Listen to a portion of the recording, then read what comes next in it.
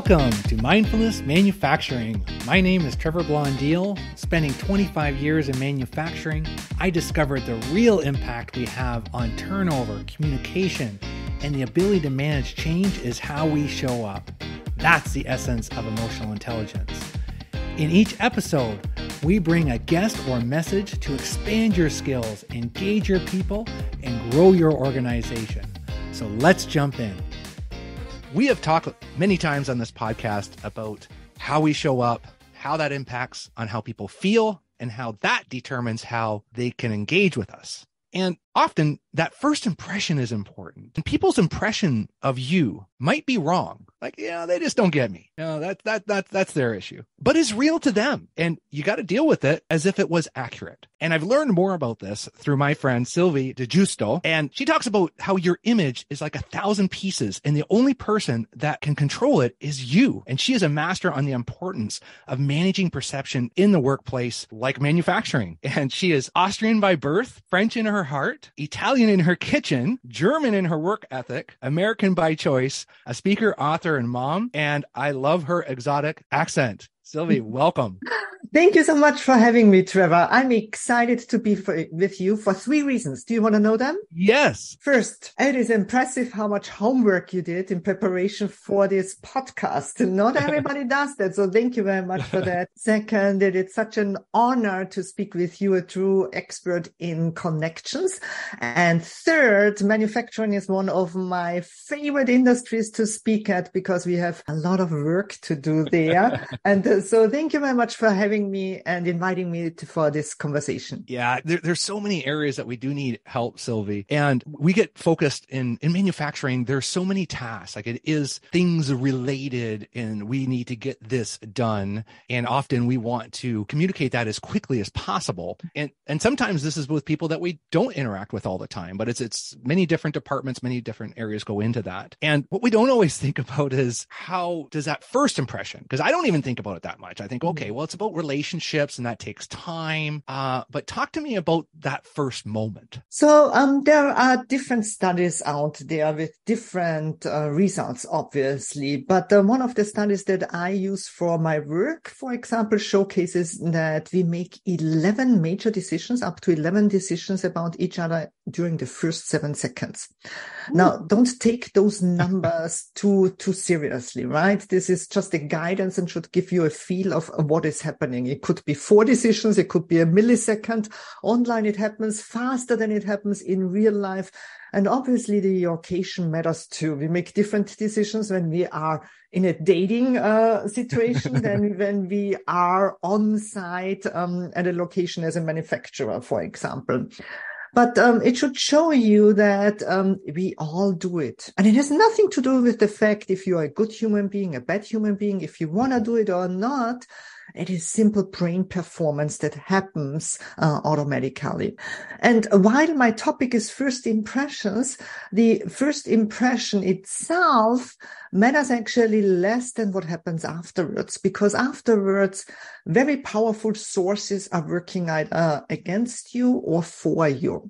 And those sources are called unconscious biases. Those unconscious biases are built on years of experience, past experience that we had, lessons that we have learned in the past, and we are heavily influenced by them. So one, for example, is confirmation bias. Confirmation bias makes sure in our brain that we find confirmation for our first initial opinion about somebody. Our brain just wants to be right. It doesn't want to be wrong. So it ignores everything that goes against our first initial opinion about somebody. Anchoring bias makes sure that we anchor that information in our brain and cannot let go. Bandwagon effect, another unconscious bias. If somebody else says the same, we just jump on that bandwagon because if you're right, we must be right to do too, right? We know there are around 185 biases that influence our decisions every single day, every moment. And most of the time we run on autopilot. We don't make decisions rationally. We trust our gut feeling and we trust those unconscious biases.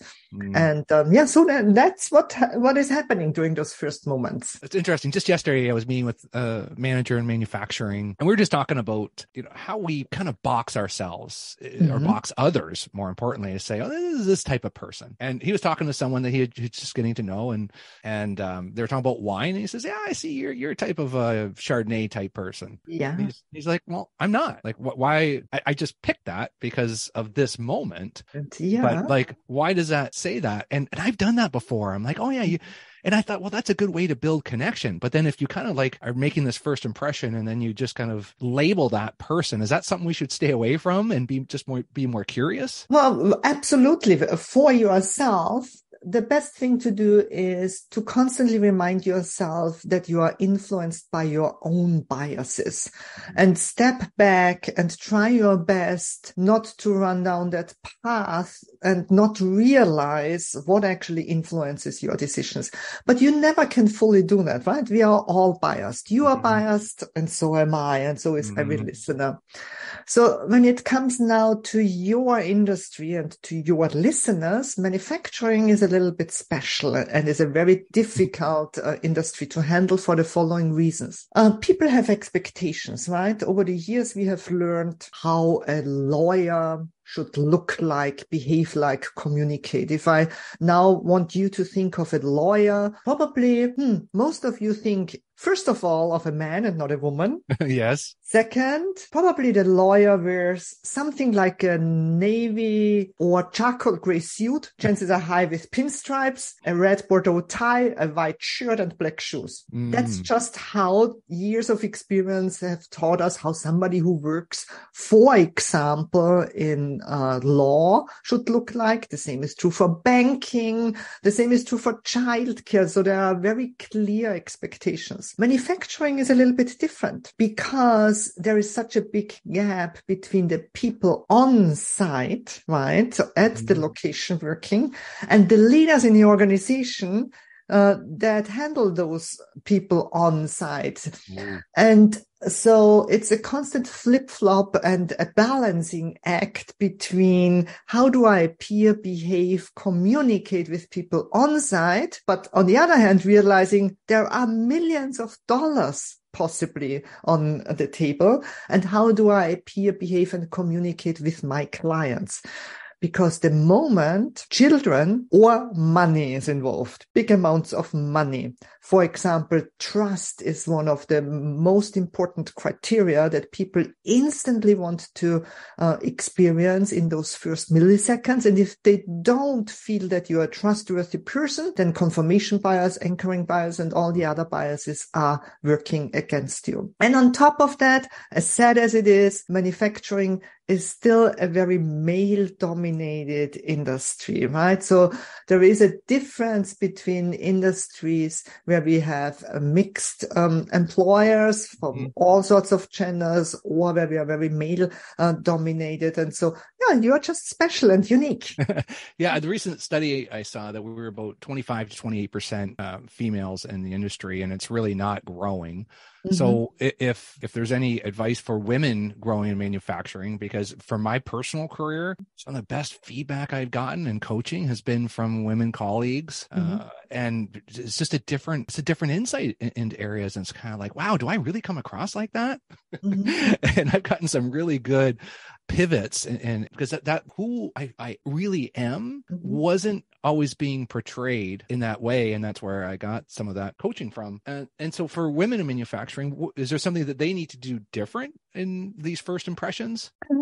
Yes and no. So first of all, for many women in manufacturing, I want you to know that confidence is your best designer, right? There is very often women in male-dominated industry reach out to me and they think they have to adjust and appear, behave, and communicate like the boys. And that's the wrong thing to do. Okay. You just should be yourself and, in fact, put your gender into the background.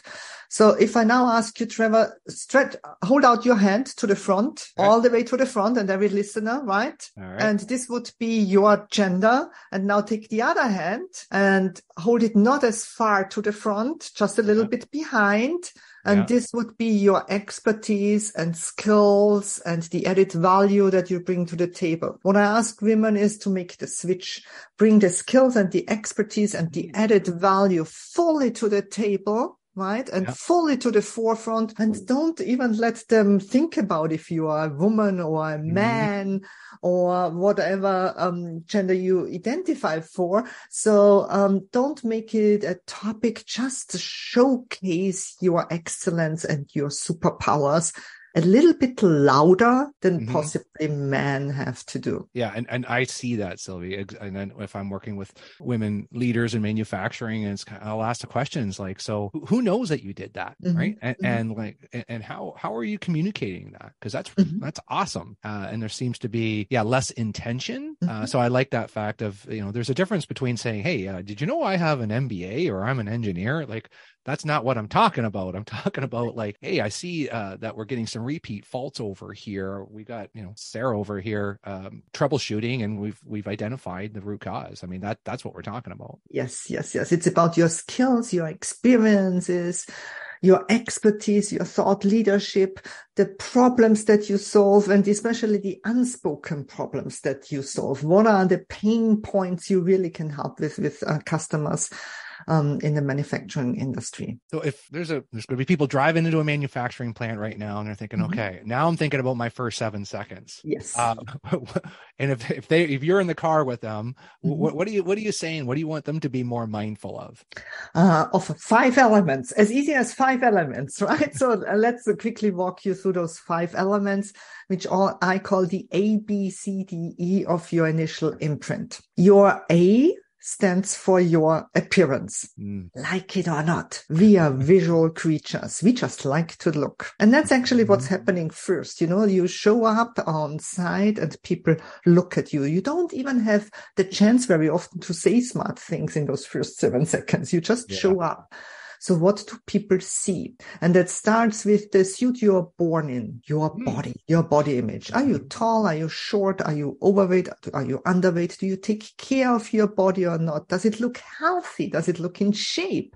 Then hopefully you cover it somehow with clothes, right? And what do your clothes say about you? The style, the fit, the brands, the quality, the colors, and so on. And your accessories, your jewelry, your hair, your makeup, and so on, everything that we see. We know that 90% of information gets transmitted in our brains visually. Our brains are actually quite lazy. They don't like to read. They don't like to write. They don't like to think. So they take a shortcut through the eyes. So today, look into the mirror and just look at yourself. Step back and say, is, for example, trust a word that you instantly see? Or is it something else? What do you see? But to make it very clear, looking good is great, but it's not enough. That's why we're going to jump next into the B for behavior. For example, your attitude. In those first moments, how do you approach clients or team members as a leader?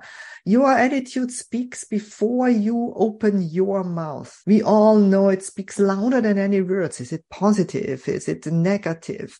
Do you have charisma? We all know people who just walk into the room and we feel that they are there because they have charisma. They stand out. What about your ethics and morals? How do you behave? What decisions do you make? What is your moral compass, even if nobody is watching? How about your diplomacy and courtesy?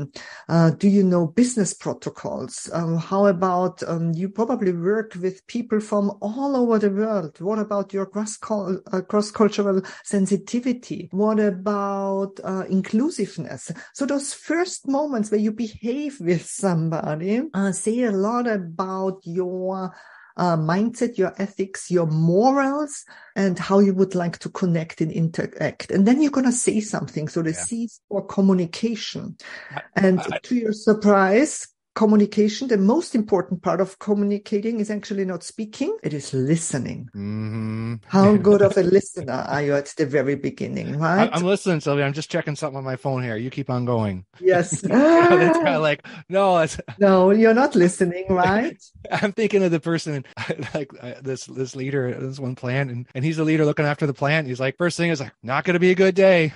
Yeah. Like, oh my gosh, I can't believe we just said that. That's right. But then people are kind of like, well, Trevor, it's just what do I got to do? Do I got to put on a fake smile or whatever? Well, I'm like, well, here's what we know in manufacturing is that the first hour of your production often dictates the rest of the day on how you perform, and then how we feel starting that first hour. Do we feel like we're going to hit target today? Like, do we have a vision to hit target? So that ties into that whole behavior. And so if I'm working with a leader and they're listening right now, and it's kind of like, yeah, but I didn't get a lot of sleep last night, and it's just kind of not me to kind of be that person. But yet they're the person that people are looking to. What do you say to that, Sylvie? Well, first of all, do the best you can. Just approach every day with, today I'm doing the best that I can. That cannot always be the best version of yourself, but just do the best you can. None of us is perfect. I make mistakes. I make mistakes in those first 7 seconds when I interact with others, but I'm always trying to approach it intentionally and at least do the best I can. And then second, as a leader, always be aware that you are leading by example. People are looking up to you and they are following you. You are setting a tone. You are setting a tone with your appearance, your behavior, and your communication. If you are not setting a positive and a great and an impressive tone, nobody will follow you. Chances are little that somebody will take a turn and interact differently if you don't lead by example. Yeah, and I can see the intention. I think what sometimes too is the authenticity and is this really Trevor when he starts a meeting or kicks a shift off? But I love the fact of what I hear is do your best intentionally. Yes. And this is the mindfulness part. Like, it's like, why did you want to call this mindfulness manufacturing? Because I'm not looking for everybody to be super positive, and that's not real either. But are you intentional that if you are leading this team in this manufacturing plant, how you show how your intentions are alone? You don't have to be this perfect leader, but can you just have the intention of like, hey, I know right now consciously that how I enter this room and this impression of the first time everybody gets to see me today is going to impact everyone else. So that's something just gold right there for the listener to take away. Thank you. But two things. First of all, your reputation or your brand or your image, however you call it, is not what people tell you to your face. It is what they say behind your back. What, you mean it's different? Yeah. And so if you don't control to your best ability how you show up, you give the control fully to others, right? Whatever they make out of that information. And second, just because you mentioned authenticity, I'm going to say something that you're not going to like. Authenticity is a lie. Oh, say more. Yeah, I know that's tough to hear, but here's the reason why I say that. We all play roles. Every single day, we play different roles. You play a different role as a husband or a wife than you play as a parent. You play a different role as a parent than you play at work. You play a different role at work as a leader than you play as a leader in your community. Just imagine you would behave with your husband or with your wife like you behave with your team members or vice versa. We all know how we get in trouble. Just imagine you appear, behave, and communicate with your children the same way like you communicate with your team members. Authenticity exists, but only in your specific roles, right? You can show up authentically as a leader, but your authentically approach as a parent is quite different. And so I just believe that we all play roles, and no matter in which role we are in, we should do our best. Just show up as your best authentic version in that role. Okay. So that now I kind of understand it a little bit towards the end there. be your best authentic self in that role, because I'm not a different person when I go home to when I go to work. So is it just pulling on your own core values and who you are and anchoring in those in respect to your audience, whether that's your family or whether that's your leadership group or your client? Look, in one of my sessions, I let leaders identify their 3 core values. The 3 values and beliefs, they show up by every single day. They are non-negotiables, something that is so important to them that if that value is not achieved, they wouldn't do the work. They would say no because it's non-negotiable to them. And those values are the same in your personal life than in your professional life. They just look and feel and sound differently. I can appear, behave, and communicate based on my values at home with my family very differently than in my role as a speaker on stage and you in your role as a leader in manufacturing, because the expectations and the audiences are different. That doesn't mean that I have changed. I just deliver my values to 2 different audiences in different ways. I have not heard it said that way. That's beautiful, Sylvie. I like that. That's going to be in the show notes. Perfect. All right. I took you off the path here. Where are we in the ABCs? Yes. So we were at the C, communication. We started with active listening. And then, obviously you also say things without saying things, your body language, your facial expressions. And once you open your mouth, we experience your voice. Your voice is a very powerful tool. It's like an instrument that you play every single day, but none of us really learns how to play that instrument. We just play it, right? And then what you say. So, for example, we know that the first 11 words of every conversation are the most important ones. People are going to remember you for the first 11 words that you say. Most of us waste them with something like, how are you doing? Right? It's sunny out today. It's pretty nice. Yeah, and there is nothing wrong about asking, how are you doing today, if you're really interested in the answer and if you're a good active listener, but people won't remember you. So how about the idea you go onto LinkedIn and find out about something about the person you are trying to meet, or you look into the news, maybe there is something positive about their company. If you show up and you instantly show that you are prepared, that is way more impressive than how are you doing? And then it's obviously about your written communication, and that leads us into the D. And the D is a little bit of a sweet spot of mine, because every single day you, Trevor, and everybody else on that podcast has around 3,000 contact points in average. You are in contact with 3,000 people every single day. Now you might wonder, how does that work, right? But here's the reality. Most contact points nowadays happen online in the digital space.